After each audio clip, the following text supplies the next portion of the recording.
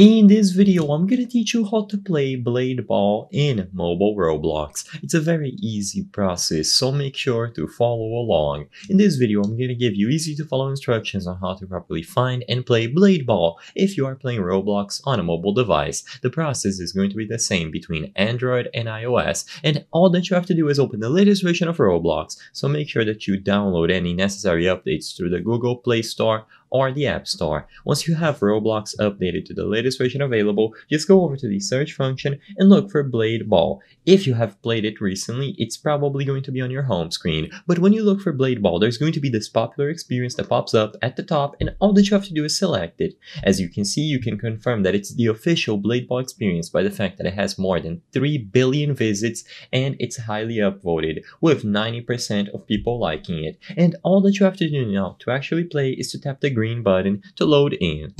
Immediately after you load in, you will be able to experience Blade Ball in mobile. So there's going to be another loading screen, you just have to wait, but once you are in, you are going to get instructions for all the controls, all the game modes that you can access, and so on. It is extremely simple to join and play, and like I said, it's one of the most popular experiences, so you can always bet that there's going to be people here. So immediately upon loading in, you are ready to play. You have your ability and the option to block at the right side of the screen, and as you can see, I tapped another menu by accident, but this is all you have to do. It is extremely straightforward and it should be compatible with any other option that you have to play on. So even consoles, this is going to work. Sadly, I'm not going to show too much gameplay, but as you can see, you have ranked, pro servers, duos, tournaments, dungeons, and so on. It is extremely fun, and like I said, it's always available for you to access. I hope I was able to help you on how to play Blade Ball in mobile Roblox. If this video helped you, please be sure to leave a like and subscribe for more very easy tips.